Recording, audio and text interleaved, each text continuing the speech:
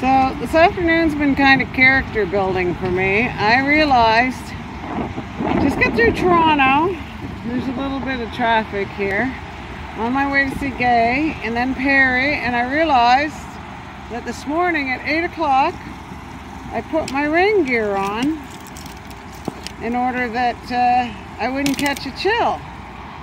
And then I never thought of it again. So then we head into Toronto and it's 26 degrees, 27, 28, 29, 30 was nice, 31. Not only did I have my rain gear, I had a scarf on. The scarf was great. Full long sleeve, clear past the butt, raincoat, beautiful. It was great when we came to a standstill. Then I had to pee. Not only did I couldn't stop, I also have full-length rain pants, which I kind of thought might have come in handy if I didn't get to a bathroom. So for the last 40 or 50 kilometers, 31 degrees, I got really lucky. It went down to 30, which was really wonderful.